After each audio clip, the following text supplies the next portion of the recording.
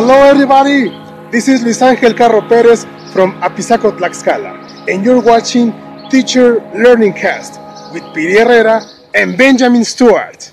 Yeah!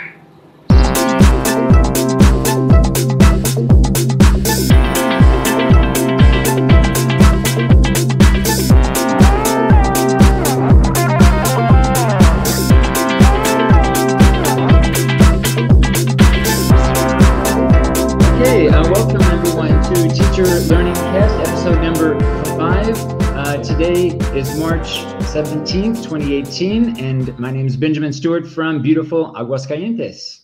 Ben, good morning. This is Piri Herrera, also from Aguascalientes, Mexico, transmitting through different media here in the social networks and internet. I'm very glad to have episode 5, Teacher Learning Cast. Yes, today's topic, we're going to be talking about the flipped classroom, and we have a very special guest today, Ken Bauer. Ken's been all over the internet. I've had the other online space. Today we want to really focus a lot on flipped learning. Ken is a full-time professor at the Computing Science Department at the Tec de Monterrey in Guadalajara. And he's been a member there since 1999. He's also the chair of the Learning Network, and he's held that position since 2016. So Ken, thank you and welcome. Thank you for joining us today in Teacher Learning Cast. Well, thank you, Benjamin. Thank you, Piri. I'm joining you from Zapopan here in the Guadalajara metro area, originally from Victoria, Canada. Just a shout out to Happy St. Patrick's Day for all of the Irish or Irish lovers that like to celebrate this day. I'm not Irish. Absolutely. Yeah. Before we get into Sorry, it's a pleasure to meet you, Ken. It's the first time I see him now through this new way of communicating and having this kind of talks. I'm really excited about the topic today, and we're going to invite everybody to join us through the different media in the Facebook page for Teacher Learning Cast. You can look for it in that way. We have Benjamin Stewart website, which is benjaminlstewart.wordpress.com. And you can get there with all the previous shows and what's going to happen today later on. And my own website at homers2000.wixsite.com/Piri with Y, the second one, HA. And there's different media for communications. You can join us through Facebook and make comments. You can make comments in YouTube, in the YouTube transmission. And for the people that is watching the live in Facebook, click above and get to a better view and better sound for the transmission. For those of you who are joining us in Facebook, I posted a couple of questions asking those of you if you are currently flipping your classroom, to share your experiences, to let us know. There's a poll as well, so we encourage you, if you're visiting now, to let us know. We really value your input and want you to be as much a part of the conversation as possible. So feel free to check the Facebook page and let us know your experiences with flipped learning, whether you're watching this video, the recorded video, or if you're watching us live. So to get started here, Ken, before we start diving into the flipped classroom, could you provide a little bit of context and maybe describe the types of classes that you teach, that you're currently teaching this semester, and the types of students that you are working with? Right. So I'll give context outside of Mexico as well. So the Tecnológico de Monterrey is probably, I guess, the largest private institution university in all of Latin America, if I remember correctly. About 100,000 students across 30 campuses. I believe that number includes undergraduate, graduate, and I'm not sure if it includes our prep or high school grade 10, 11, 12 students. About 10,000 faculty. Guadalajara is the second largest campus in terms of undergraduate population. I teach computing science, mostly the software engineering area, although I also teach computer information security. And I really like to focus on what's termed in our area CS1, the Computer Science 1 curriculum. So introductory programming for first-year students is where most of my focus of teaching is. Okay. Are you teaching in English or Spanish? Yes, mostly English. And one of the things is we tend to want to hire foreigners to speak English and help the students get more English in their classroom. But I tend to get students, especially in those first year classes, where engineering tends to have the lower end of the socioeconomic spectrum of students coming in, which means they tend to not have as great English before they show up. So I do have to dip into the Spanish quite a bit for some of those students, ostensibly in English though. Okay, and is it just curious? Is it in the syllabus? Is it stipulated one language over the other? Is there any type of policy, or is it just kind of you work the languages as you need to? Or there's a policy at the Tec de Monterrey. Actually, we make a big push to send Mexicans as well abroad. There's just an advertisement to send people to San Diego for an intensive month of English language training, so that they can improve their English to give classes in English as Mexican teachers. So it's in the policy. I think all of my classes actually have a little flag on them in the banner system to say it's in English. So it is policy. I actually get a little bit of money extra for teaching in English, which seems unfair since it's my native language, but I'll accept the cash. right. A little bit of Starbucks money. And but I, as always, I break the rules on everything. And I do speak in Spanish when it's needed for some of my students. Great. All right. So getting into now flipped learning, how would you go about explaining what the flipped classroom is, or the approach is, to someone who maybe is not familiar with the term, that really is is hearing this term for the first time? How would you go about to articulate what that means in the day-to-day grind of teaching? It's always an interesting thing to try to explain, and I try to explain it by not saying what it isn't, because not taking that negative tact. And so what flipped learning is we want to make the best use of our in-class time, assuming that we have in-class time, or at least in our best use of our one-to-one synchronous time, especially if we're doing online learning. We have moments of synchronous connectivity like we do now between us. And so we want to make the best use of that time. And we deeply believe that the best use of that time is not just giving a lecture and not just feeding content to our students. So that's really the core of it. Flip around, what traditionally is best use of time is actually sitting down and working with the students actively on activities inside the classroom. In my case, I teach computer science and programming. I want my kids with their laptops open or in front of the computers we use and actually actively programming during that class time, where I'm there, I can help them. Their colleagues can help them in the classroom, because I'm not there in their house, right? It would be very weird and very strange that I could be there in their house to help them while they're programming, or in the cafeteria or in the library, wherever they were doing any homework. I want that inside my classroom so that I can actively help them on the stuff that's the hardest part. So that's the main thing. And then obviously, if we remove the direct instruction from inside the classroom, then we have to move that somewhere, and that's usually going to be outside of the classroom. And that's kind of the classic view of flip. We flip where we do the direct instruction and where we do the actively hands-on active learning.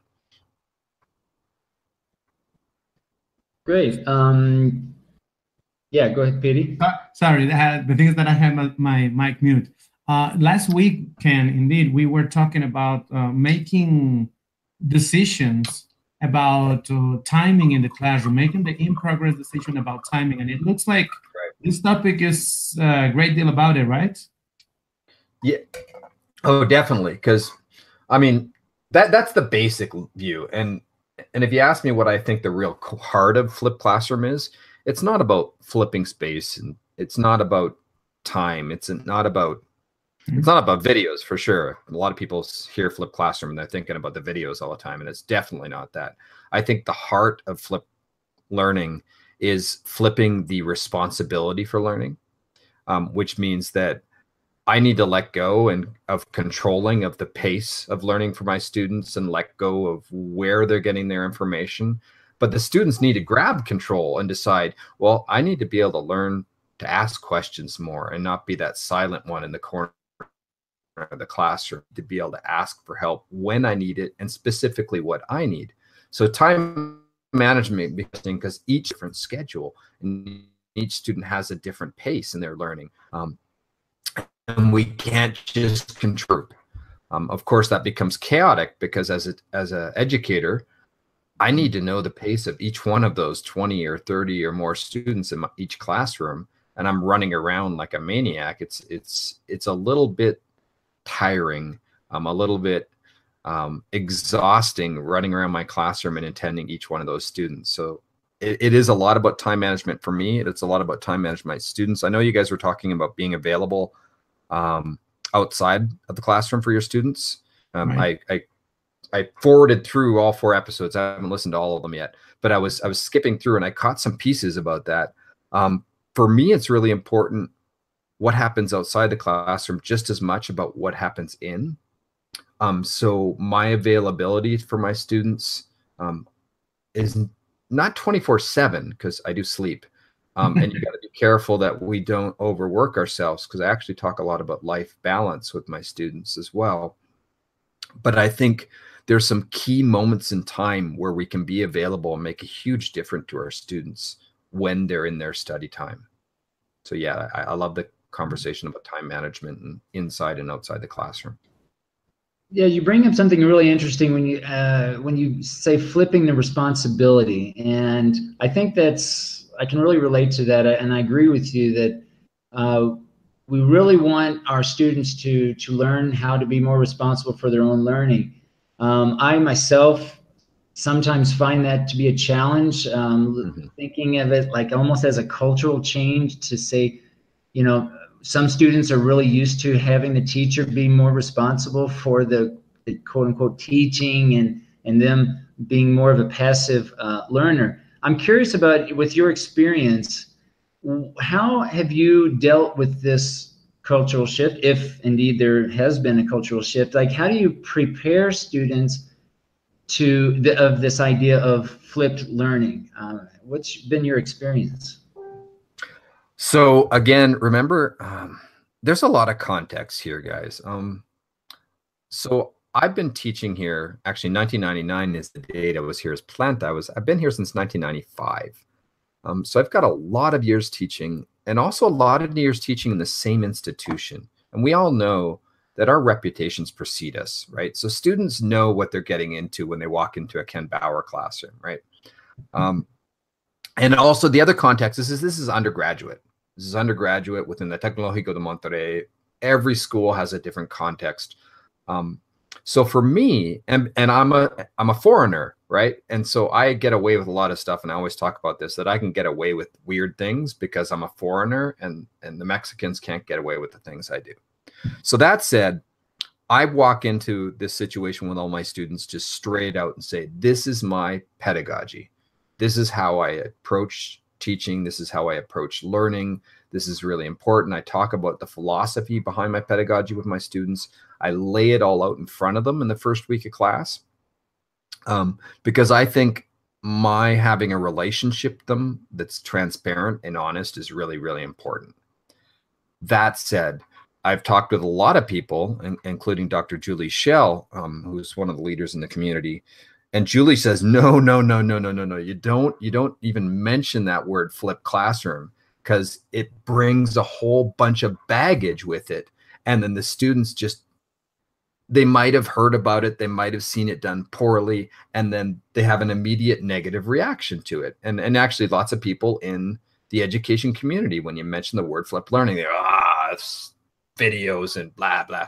And so there's a context you need to deal with within your situation of how you're going to approach going into flipped learning. My style is definitely much more about transparency, and Benjamin, you know that because I'm all about open education, and so that's just in my blood and my philosophy of how I do everything. So that's the way I approach it, and I like to get feedback out of my students of how they're feeling with this approach. Well, transparency, it looks like I got two guys of the same kind, right, Ben? Mm-hmm. And I think it's, you mentioned two things. Well, there are many things that come to my mind, and I'm just making some notes to have a lot of questions, but transparency, the last word you said, in combination with the reputation that precedes you, I think that's really important, because it comes to another word I have in here in my list, which is responsibility from the teacher. How big is the responsibility of really carrying out with this type of flipped classroom and the type of activities? I mean, two questions. First, the responsibility itself, to not just ask students to do things for the sake of doing it, and actually you knowing and being prepared for whatever comes, right? That's the first thing. So what about that big responsibility? Oh, that's huge, Puri. So not just telling students what to do is key there, and that's actually let's see, FLIP. That would be the third pillar in the 4 pillars of flipped learning, where the first one's flexible environment, the second one is learning culture, the third one is intentional content. So that's the one we're going to talk about now, and the fourth one's professional educator. You can go look at that at flippedlearning.org. So intentional content's important. We want to make sure we're assigning work to our students to not just be busy work, but to actually be with a purpose for the actual learning objective that we want to achieve at that point in time.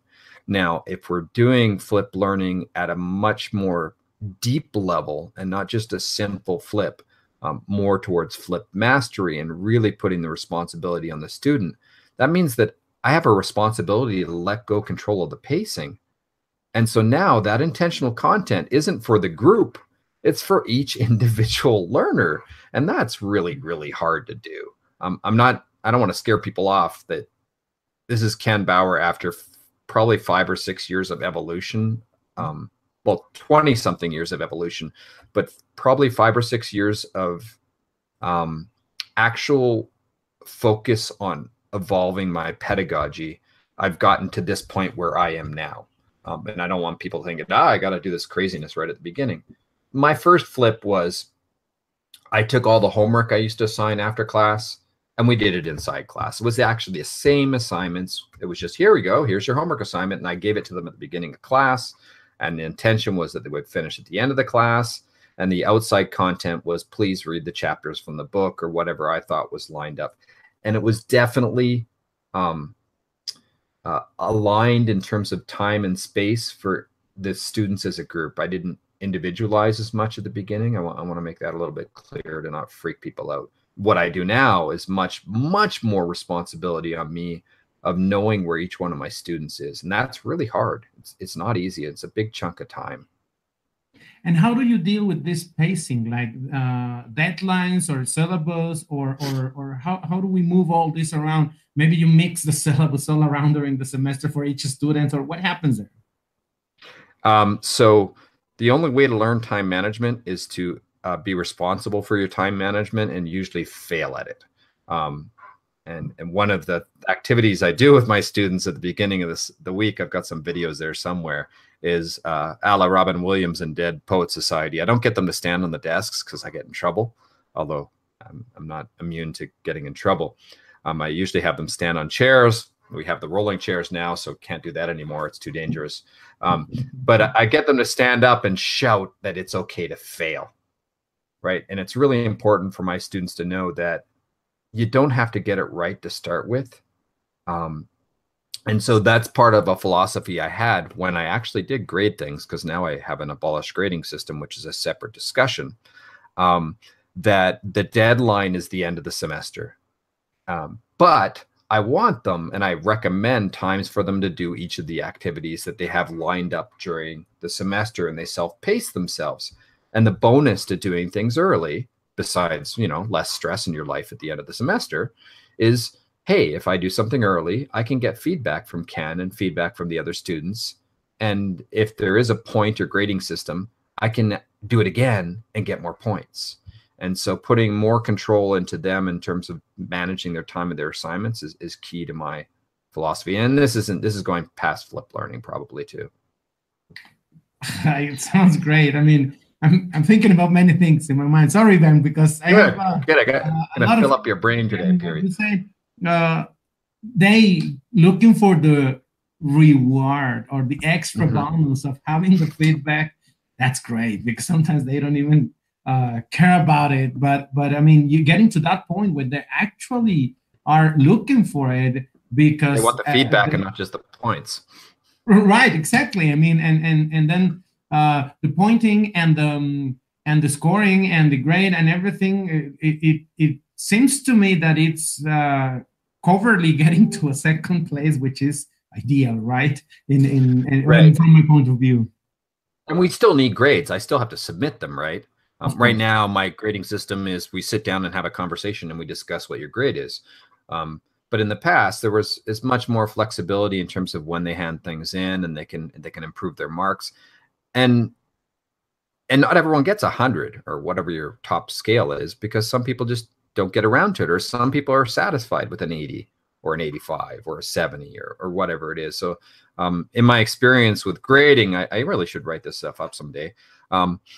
My grades haven't really changed over the last 5-6 years in terms of average.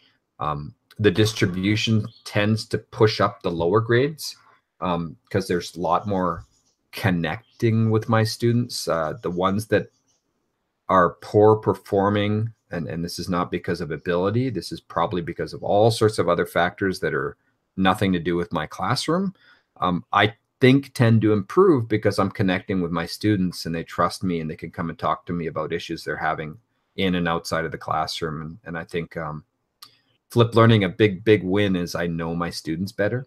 I know them by name. They've only taken one class with me, and I see them 3 years later, and I say hello to them by name in the hallway. They're like, "How do you know my name? The teacher I've taken 5 classes with still doesn't know my name." And so that's probably one of the biggest wins I have. Great. I wanted to back up a little bit, if we could. You mentioned intentional content, and this is one of the 4 pillars that, for me, I find really interesting, and I wanted to get some of your viewpoints on this particular pillar. When I think of flipped learning, and you mentioned intentional content, I'm wondering how much of the content is receptive, in the sense that they go out, seek the information, and it's more kind of instructional, so to speak.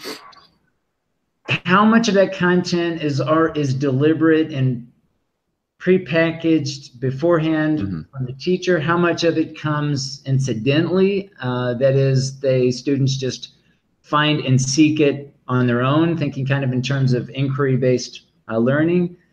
And the second part of that is looking at content in general. It could be something, of course, that they seek themselves, but also they could produce videos, audios, text. They could produce content that in and of itself turns into be a part of the content for the particular class. So my question to you is, how strict is this idea of intentional content in terms of receptive and productive types of perspectives, and how much of it is prepared or maybe could be produced by the students themselves?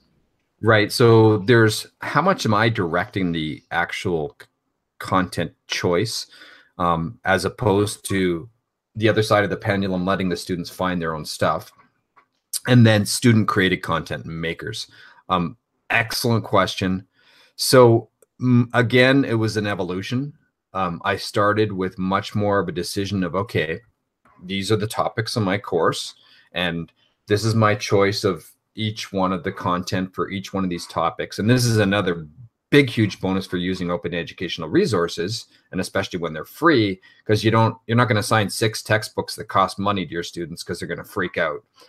If they're free, then you can use as many as you want. It's not a big deal, although you have to deal with cognitive overload and the students dealing with. I have 8 resources.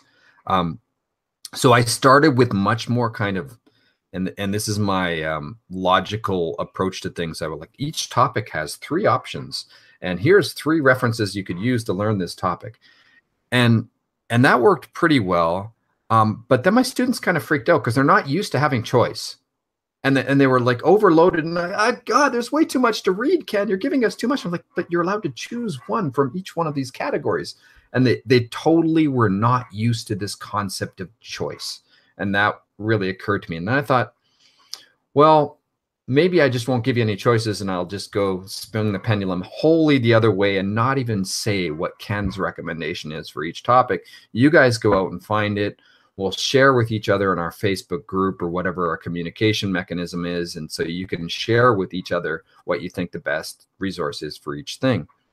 And then students started to freak out a little bit because they'd say, Ken, it took me an hour to find the right resource and only about 20 minutes to learn about the topic that I was looking for to learn about. And I said, well, good. I mean, you got better at looking for stuff. So that's actually a meta skill that I think is really important in your development as a learner. But it still upset them a lot because they wasted a lot of time and they could have been playing League of Legends instead. So I think there's a balance in between that. And the wonderful thing is when the students went out and found resources, they found stuff that we're not going to find. Right? I mean, we've got our view of the internet or view of the world and where we find our resources. And my students found awesome resources that I didn't know about. So that was the wonderful part. And then my pendulum came around a little bit and I thought, well, some of my students, and this was based on teaching evaluations, and the majority of my students loved this style. And there's this small population that just killed me on my teaching evaluations. There's a post on my blog about that. And then I decided some students need rails. They need a scaffolding setup of what to do. They really, really need that. And other ones are like super mega happy about all this freedom. And so I need to be even more flexible, that I can be flexible for the ones that need more flexibility, but I can be more rigid with the ones that need more rigidity. And so that's where I kind of went to a different level of how am I going to find this way to give the right content intentionally for each student that needs it. Now, for student-generated content, this is a wonderful question. When I first did my first version of Mastery, what I did was a real simple grading system, and I had lots of micro assignments. And the students had to master each topic, and they could get 0, 1, or 2 points on the OSU outstanding, satisfactory, unsatisfactory scale, where unsatisfactory is, well, you're not showing me anything, so you got to do it again. And satisfactory is you showed me that you understand the concept. They could tell it to me. They could show it to me with code or whatever. To get an outstanding level, they had to be able to teach something to someone. And what a lot of my students jumped onto was creating YouTube videos. They just loved it. And so they were creating a lot of content of how to teach, how to do a for loop in Python or whatever we were working on. And that was a lot of fun. And the students really loved it. Actually, I was just on a podcast last week. It's like podcasting week for me. Stories and Edu podcast. And I told this story right at the end because we have to tell a story about student making videos. There was this girl from Sweden, and her videos were a blast because they were always upside down because she couldn't figure out how to change that in her camera settings. And so it was something original and fun. But what she told me was, in order to explain this content, I have to really, really understand it. And I was like, bingo, this is exactly what I want. This is wonderful. And I'm glad this came out of you. And then to take a little further, a lot of the students were learning the content in next semesters. And this has to do with open content that my students are sharing in the open. They were learning about the topics in my class from students who had presented either in video format or blog format and had written about the topics. So the students making this content actually provided content for the next semesters down the line, and probably people on the rest of the internet. So the making content, I thought, was a wonderful progress.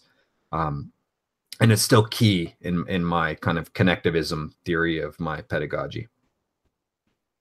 Right. So you see a lot of flexibility then maybe in that term, intentional content, being accepting some content that could be maybe incidental, and it could also be generated from the student. So I think that's really something, because your experiences are very similar to mine, and I think that's, if anyone is thinking about implementing flipped classroom, I think that's important. This idea of intentional content really being looked at from different perspectives. The perspectives being incidental versus intentional. Also, receptive type of or productive types of perspectives when you're looking at students? Where are they producing content or just using or consuming content for a particular purpose or to solve a even to problem? dial it back, just to be more simple. Don't assign every odd question at the back of each chapter just because that's what we always do, right? Because maybe it's too much. Yeah, and this paradox of choice, I think, really rings true. I mean, some students really thrive on making choices, and others just say, "Tell me what to do." I've had that. I have some students who just flat out tell me we all what did this I week. need to do, and that's what I do. If they ask me, if they is this what you want? How many words is it? Yeah, so I think a level of flexibility certainly is important. Pity? Yes, I'm listening to all that you're saying, and it's kind of similar of what is happening with my students in teaching practicum. The kind of a difference is that they are more in the field doing the things, but during the lesson planning and the preparation, that's what they go through to the sources and the books. I'd like to make a brief pause, but before, just to invite our people to join the social networks in which we are. But before, I'm going to ask you, Ken, about I know it's unfair and to shrink flipped classroom or ideas like this to an example, to a single example, which is kind of difficult. And I want to make this clear for the audience. We are not talking about one thing or one task or one specific aspect to do. But I don't know if you, in the meantime, can think a bit of something that you that one of the assignments or tasks or things you deal with for the outside, and then what actually happens as an example in the classroom itself. Right. But I know it's kind of difficult to put it that way. But I don't know if you go through the previous shows. You know, I'm all about the specifics sometimes. So in the meantime, while you think about it, I want to invite everybody to join us to all the different social media. We have different ways for contact. You can send us your comments, your questions, whatever you want to share with us. You can come to the show if you want to. Just let us know, and we arrange something. You can do it online, as Ken is doing today. Our first guest for Teacher Learning Cast in episode 5. Or you can come live to one of the places in which you can be here with me or with Ben and have this transmission.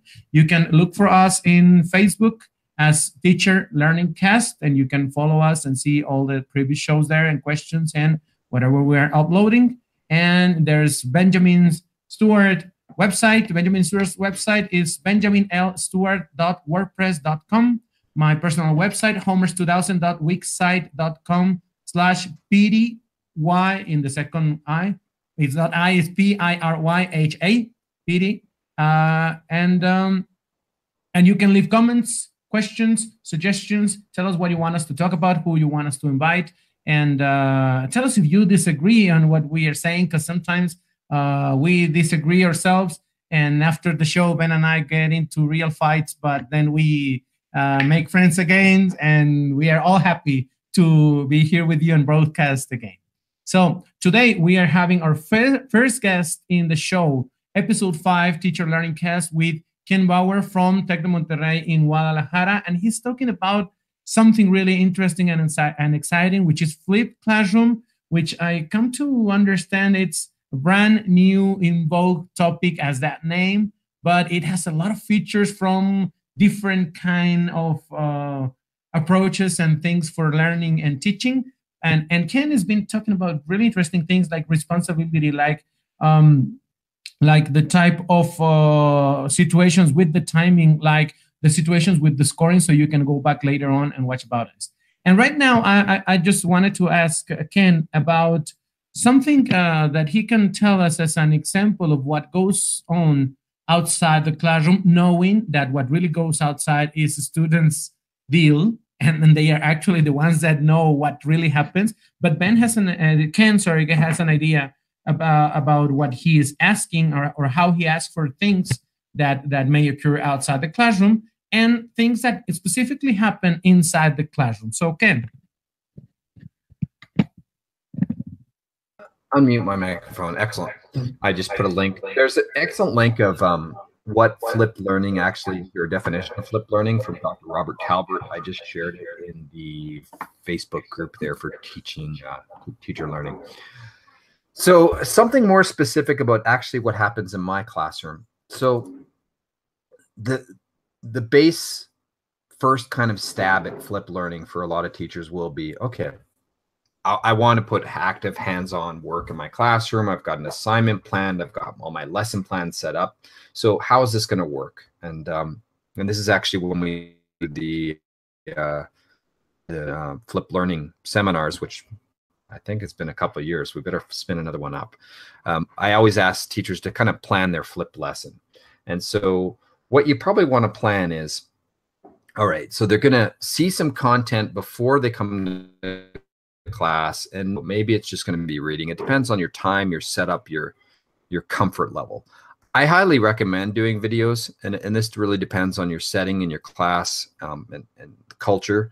But the students really like the videos because they're watching their teacher talk to them, not with them, but to them. And so videos are great, and that's why you also want kind of your head in the bottom corner of the video as well, because they do identify with you and they like to see their teacher. Because they like you, and that's a good thing. So I tend to, what I would do, and I don't do a lot of videos, but I for some of my classes, I would make a video, say, about how we're going to talk about for loops and how for loops work in Python, and for loops are different than while loops. And what I would do is I would use a screencasting software like Screencast-O-Matic, or one of these free versions. There's something called Screencastify, which is a plugin for Chrome. I personally use Camtasia from TechSmith. It's a commercial software. There's an educational pricing you can get. I like it because it's easy to use, and it gives a lot of extra features that I could use if I want to do professional videos. So I fire up Camtasia. I'm recording what's on my laptop screen, and I'm recording my video. I'm recording my audio of me speaking to the students. And I'm also, if I want to, I can record the sounds from my computer. Not so important for me, but maybe a history teacher's watching a video of something while they're discussing on top of it. So that's called screencasting. And what I'll do is I'll bring up my text editor and my programming environment, and I actually go through an example from 0 to done of me doing some kind of programming task. Really important that I start with a blank piece of paper, because that's what students start with. And we want to kind of show them, how do I get from 0 to finished? And it's not a direct line. It's, I'm writing stuff. I'm going to check that it's working. Oh, I made a mistake. I need to fix this. I need to move this around. And they don't see it as being a linear line from start to finish. And I think that's really important. They see me working on it. It's also really important that I actually do make mistakes. It's actually really important that I say, I forget how you do this. Let me go over to Google over here, and I'm going to look for it, because that's what they're going to do, and that's what we do in software engineering. So I show them an actual practice of me doing something. And then I fire that up. I try to keep it short. The kind of rule of thumb is 1.5 minutes per grade level. But honest, university students don't want to watch a video more than 10 minutes long either. So I try to keep them 5, 6, 7 minutes. Better to have a bunch of short videos than long ones. And so I release that, and I release it ahead of time. Usually the students will watch it. Some of them won't. Some of them will see the beginning and they go, I already know how to do this. I don't need to watch Ken tell me how to do it. And then they come to class and they work on the assignment that we have that's related to that video. In your first lesson plan for doing something like this, you might want to assign the videos, and it'll start that the students don't watch a video, because they know that they're used to sitting in your classroom and just listening to you tell them the content. So they might not have watched the video. They might not have read the book. So might want to put a quiz at the beginning of class and check that they actually did watch the video and got the content out of it. So that's probably a good first approach, is put some kind of formative quiz at the beginning of class. Use Kahoot, use Socrative, or use whatever tools you want to use, or just paper and pen, or ABC is the answer, and hey, just raise a piece of paper to see what your answer is. So you might want to start with that, and then let's get hands-on. They'll be working on the assignment. You're walking around the class, seeing what they're doing. You might notice that there's this key thing that a lot of people are having problem with. And I'm okay, I want to stop the class. Let's stop, everyone. Let's pay attention to me because it's the teacher talking, which you try not to do. This is a common thing that's happening. Let me explain this. Maybe I'll go over it on the board or something. And then let's get back to hands-on activity. And maybe at the end, you also want to have kind of an exit survey quiz to see how people are doing, either a formative quiz, or maybe you want to do a summative assessment at the end of your class. There's an excellent video by John Flipping Physics. He has a very good set of videos explaining flipped learning, and he has this good video that explains the difference between a traditional classroom and a flipped classroom, and he shows the key differences in his class. It's high school physics, same class, about a year apart, and he shows the different style of doing it in a traditional mode and a flipped mode. So I'd recommend checking out that video. I'll pass you guys the links later. There's a chat there somewhere. It's right, our really, it's our back channel. Yeah. Okay. Really. I mean, things come and go, and we can keep on talking and talking. Ben. Yep. Yeah. So Ken, I wanted to ask you about this notion of homework and the flipped learning classroom. Now, a lot of us have this idea of homework, and we think about work done outside of the class. What's your interpretation? How do you view homework? Do you make a distinction between what that means in terms of flipped learning, or is simply what they do or need to do in a flipped learning environment, is that considered homework? Because a lot of times we're in our planning, we think, okay, we're going to be doing this in class, and then they need to spend X amount of time outside of class to also achieve the course objectives. So I'm curious about what your take is on the notion of homework within a flipped learning context. Right. And so the link I just sent in the Facebook group is John's resources for flipped learning. And John actually talks about this in the video where he mentions the word homework, and then he goes, oh, wait, we don't call it homework anymore because we call it book work, right? There's the direct instruction and there's the hands-on work, and those are different. So now we're not sending the kids home to do work in terms of like the activities and the exercises and the essays or whatever they're working on, because they're not doing that at home anymore. What they're doing at home is maybe watching videos or doing some reading or actually receiving the content of direct instruction in some format where they're going to apply it inside the classroom. So we don't call it homework so much, although it's homework because they're doing it at home.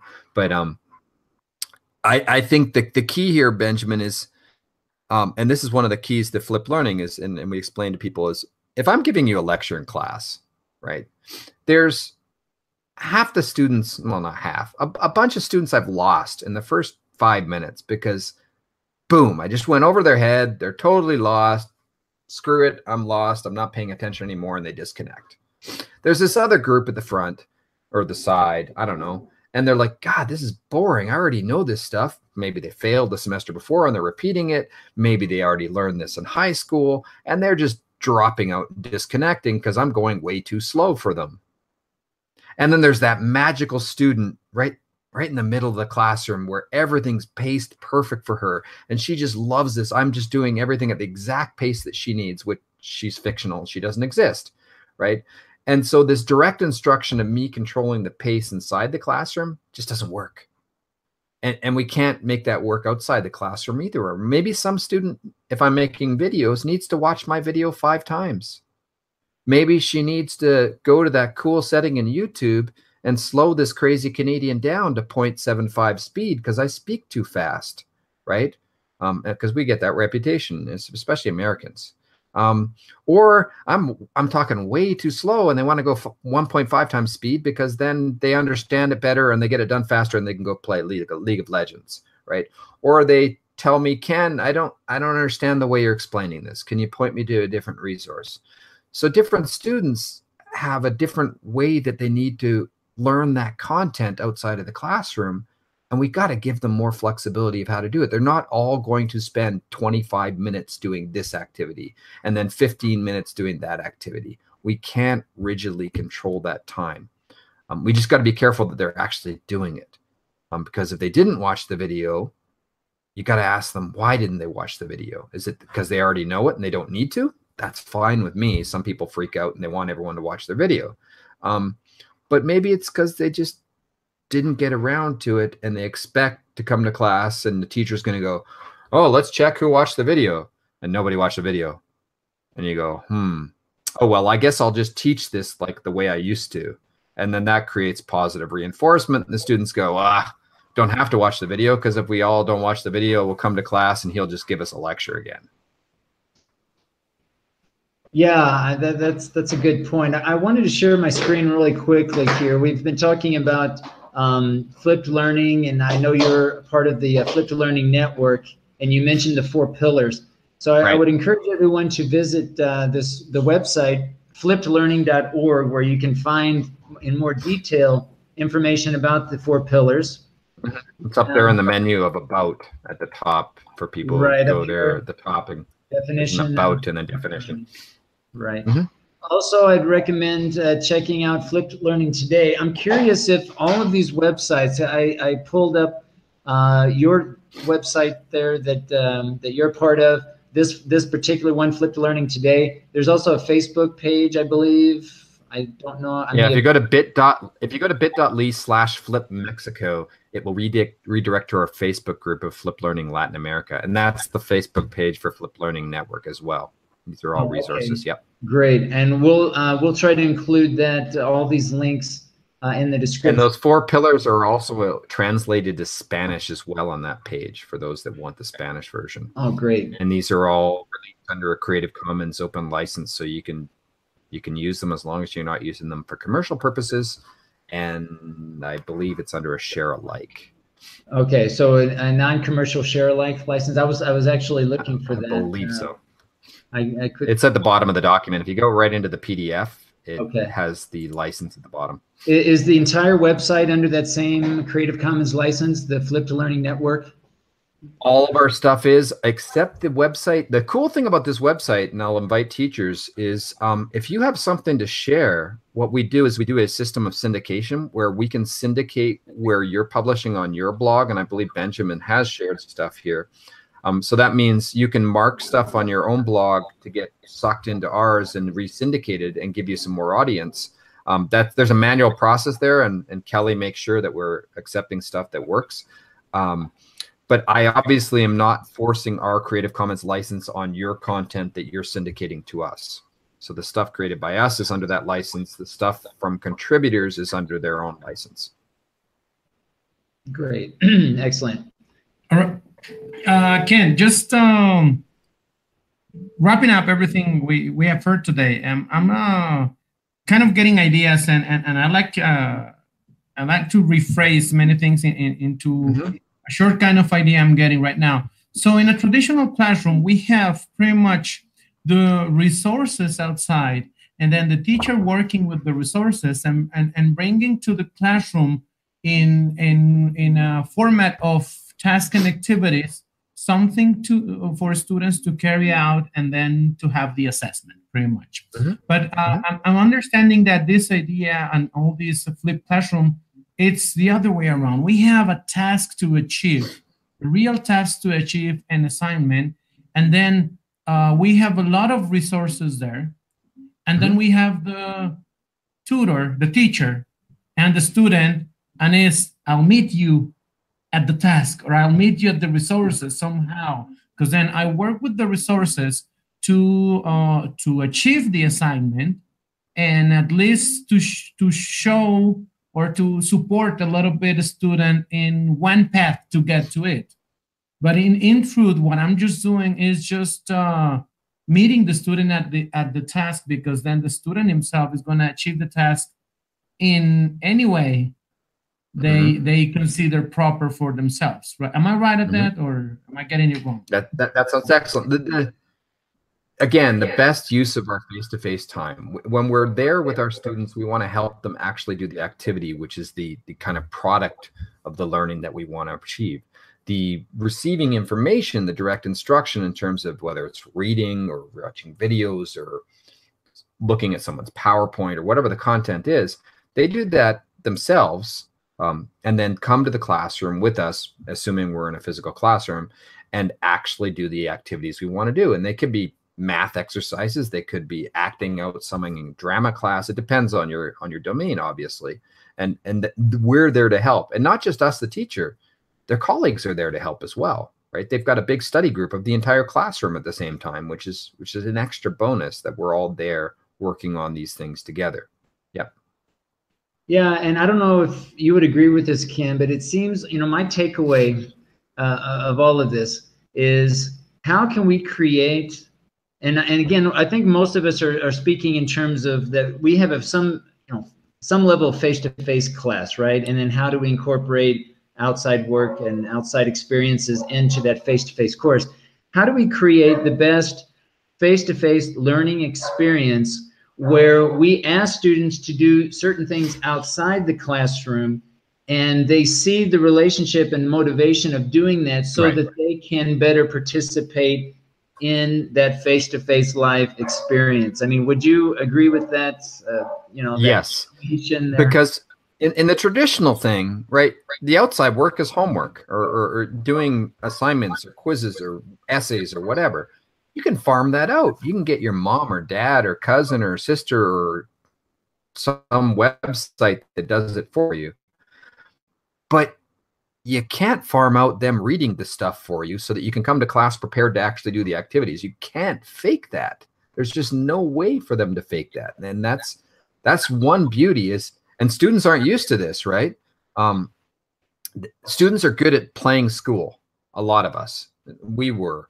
And so we become very efficient, but giving them this control means they need to see the benefit of, okay, the benefit of me doing the reading or watching the video or preparing for stuff is when I come to class, it's going to be fast, right? Or it's going to be efficient, or it's going to be fun, or whatever they want when they get into the classroom, and they can get their stuff done quickly and maybe move on to something else in their classroom. That's a different issue of how you want to handle your classroom management. But they see the actual benefit of doing that work before they come to class, as opposed to the benefit of doing the stuff after class, which is usually some homework assignment that's going to get graded. And the best way to do that is probably get someone else to do it, so you get your 100, right? I mean, if you're talking coldly about it. Yeah, I mean, it's really, so we eliminate it. Yeah, I think it's about how we add value. Do we add value to our classroom experience? And what can we do to add that value? If they can do it on their own, why do it with us? I mean, if they can do it and learn it from a video. But I think this is really interesting, especially from PD's perspective too, as being really heavily involved in the teaching practicum strand of our BA. How do we train teachers? We almost, how do you train them to adapt and be part of this flipped learning experience? It almost, in some cases, becomes counterintuitive when you're thinking you're training teachers to teach and use of board and voice projection and giving examples and everything. It seems to me a challenge to be in a teacher training program, really, to adapt the flipped learning experience. I don't know, PD, what you think. It might be beautiful that you're doing teacher training, because if you give them more opportunity to teach each other inside the classroom, then they're actually applying what they're supposed to be learning, right? Yeah, I find it fascinating to talk to people that teach teachers. When I get the podcast with Carolina Buitrago from Colombia, who's an English language teacher, teaching English as a second language, I was asking her, this is cool, you're like teaching teachers. How's the results on this about teaching teachers? Because I don't have that. Oh, we are actually doing kind of the flipped classroom in total. And that's what I said at the beginning. Like, they actually go and do the field task, and they are supposed to be prepared before with the previous classes and the classes that go along with theoretical aspect methodology and all these things, and then they come to us, the tutors from the practicum strand, and they actually go and do it, and we just go along, like helping them week by week, just revising whatever they have been achieving and what they are facing. And if you go back to the previous shows, we have discussed things like the transformation in my case that I suffered from the beginning, being the teacher more than a tutor, telling the students things and trying to make them remember or tell them exactly aspects that they are supposed to know from theory, and little by little making that transformation towards the person that is asking, and asking them how they're doing, what they need, how they think they could do it. And what I found to right now, and that's the core of the actual situation with most of my students, is that sometimes they are not prepared to independently look for the resources, not for the language teaching itself, not for the language itself. They know all about that, and they know books, and they go to grammar books and whatever, but methodological aspects, that's where they have they have some struggle. They go back to notes, and if it is something that was not stressed by the previous teachers, they limit themselves to that. So what I'm tending to do, and that's recent, is that I'm having together, and that was part of the experience of the week I wanted to talk about, but maybe we can discuss it in a further show. Having students have more information, more different parts of the theory, from articles, from authors, from videos, from other type of resources, and make it available for them with the intention that from one thing they skip to another. So for example, one specific thing I do, I ask them in the reflection, in the written reflections, after they finish with their reflection, I ask them to include at least one theoretical aspect, whether Googled or from books or from wherever they can get a source, that relates to any of the aspects they are talking and discussing about in their reflection. But one of the emphasis I made there is that if along that search of theory for one specific thing, they come across something else that matches whatever happened during the week, add it to the reflection. And somehow the main struggle is that they are not used to doing this kind of activities, right? Yeah. Go ahead, Benjamin. No, you go ahead. Okay. So, well, I would just add, and from another perspective too, thinking in terms of our BA degree in English language teaching, that all of us too that aren't necessarily a part of the practicum strand, all the students look at our own practice. They look at our classes that we teach, and those of us who are using flipped learning in different degrees, they're learning indirectly what to do and what not to do. They're learning what works, what isn't working. And the hope here is that they can transfer some of that knowledge to their own teaching, even if it's perhaps a different type of English course, if it's a general English course or an academic course or English for specific purposes. But I think that we all have a responsibility, all the teachers who are training teachers, to take it upon ourselves to really look and reflect on our own teaching and trying to make our own teaching transparent by sharing and sharing our successes and our challenges to see what's working, but realize that we are making an impression on our students in terms of, again, what happens to be working and what doesn't. Yeah, I was just going to mention a lot of what Piri's saying here, and what I saw in the topics for the previous episodes of the podcast is, because you're teaching teachers, or you're dealing with teachers, and this is cool to me because I don't deal with this, but this is a professional educator. This is pillar 4, right? And getting to that point of, we're here on a Saturday morning talking about education, right? And my kids are making noise outside, and some people are like, what? This is your day off, right? And I said that the term 24/7 teacher before. And it's kind of true. There's not Ken on Facebook, Ken, and then Ken the teacher, Ken on Facebook, which a lot of us do. I don't, because I can't separate me, the teacher, from me, the dad, from me, I like to watch hockey and whatever else. I'm just one person. Of course, we need to be really careful and not overwork ourselves and abandon other parts of our lives. But this is part of being a professional educator. They're always reflecting on our practice, as you said, Bren, and thinking, how can we improve? How can we apply what we saw or what we heard on this podcast that's in our ears as we're driving down the road to work. How can we apply this to our practice and apply it to our students? And for you, how could you transmit this to these other teachers, which is just beautiful as well, because you're having a larger impact by teaching these teachers. Ken, I'm awfully glad we have you with us today. We're coming, I guess, towards the end, but many things come to my mind, and I got a lot of ideas today to start cutting edges and shaping better things that actually happen in my personal daily teaching practice with my students, with my teachers' information. And definitely I'm going to take a lot of things that today, I'm going to watch the video right away before it gets on demand. I'm going to watch it again, and I'm going to take some of the things because I have tons of notes of things that you were saying one after the other that immediately picture things that happens in professional practicum here in our BA, and things like things that are really shaping better and polishing aspects that already happen. I'm really glad you were with us today. Ben, anything else we need to not forget? And if we need to take more time, just fire away.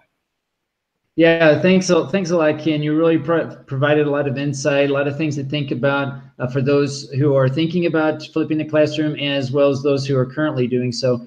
We really encourage everyone to participate and let us know. We're curious how you're flipping the classroom, challenges that you're facing, successes that you've had. Feel free to share in Facebook. We have a Facebook page, Teacher Learning Cast. It's a public page. We appreciate all the likes and those who have commented thus far.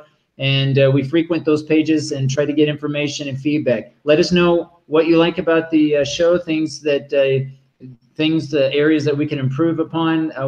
It's all good. So feel free to give us some feedback as to what we're doing here with the show. And I think we'll go ahead and conclude there. Again, Ken, thanks a lot for your participation. We really do appreciate it. And are there any websites where they can follow you or contact you if they want to get in touch with you to learn more about the flipped classroom? Yeah, thank you so much. I'll always repeat that when we're actually having these conversations or we're giving conferences or something, I learn so much more than just people learning from me. I mean, that's why I love doing this. So they can find me on Twitter, Ken_Bauer. Don't go to the one without the underscore, because that's another Ken Bauer, or actually now says he's the other Ken Bauer. Or my website is kenbauer.me, kenbauer.me. You can find my links to all other social medias there. Definitely reach out and talk to me. Go to flippedlearning.org to find out more information about the Flip Learning Network and Flip Classroom. And it's been a pleasure, and thank you for letting me join. It's an honor to be the first guest. Okay, any place you are presenting something soon? I presented recently in Aguascalientes for a private school. Am I presenting anything soon? Not publicly. I've really cut back my travel. I'm going to be giving something for the University of Guadalajara soon. There's the Flip Tech East Coast event, which is happening in July. Aaron Sams will be the keynote, as well as Kelly Walsh. You can check out fliplearning.org on the sidebar. This is a conference which is in the East Coast of the U.S., somewhere in the New York area, I believe. If you're interested in people coming from around the world, we hope to offer more events like that through the Flip Learning Network. Join our Slack. We have a Slack for conversation for people interested in flip learning. All of that links are there on the fliplearning.org website. Great. Well, from my end, I want to thank you a lot again. And well, after noon today, or maybe today at late night, you're going to have the on-demand video, so you can watch again all of this stuff and listen to all these interesting ideas and topics for this flip learning. Ben. Okay, thanks a lot, everybody, for watching. We get together every Saturday morning at 8:15 Central Standard Time. So if you ever want to be a part of the live broadcast, reach out to us, let us know. We're always looking for people to participate. And again, thanks everyone for watching, and we'll see everyone in the next video. Cheers for everyone. Keep on learning. Thank you very much.